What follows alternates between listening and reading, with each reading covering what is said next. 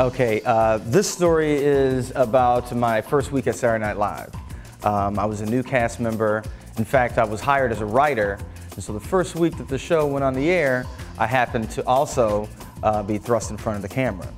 So my first day, I was sitting in a dressing room, not my own dressing room, because at that point in time, we didn't have enough dressing room for the cast members. And so I was left without one, often making changes in the hallway and in other people's dressing room. But I was sitting in someone else's dressing room, and someone came in and asked me if I wanted a massage. It happened to be a man, whatever. But I thought, what a great place to work.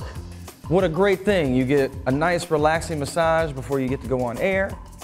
And so the guy came in, he asked me if I wanted to turn down the lights. He turned off the lights, it was completely dark, gave me the best massage I've ever had in my life.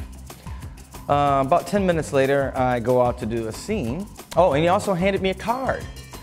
It had his name and the massage therapist, and if I ever wanted a massage again, I could give him a call. I thought, great, what a great thing that NBC is doing for us.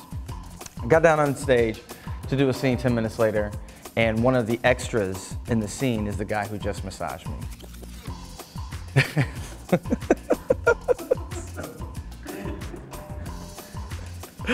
And he also waved to me before the scene started. My name is Jerry Minor, and that's the best story ever.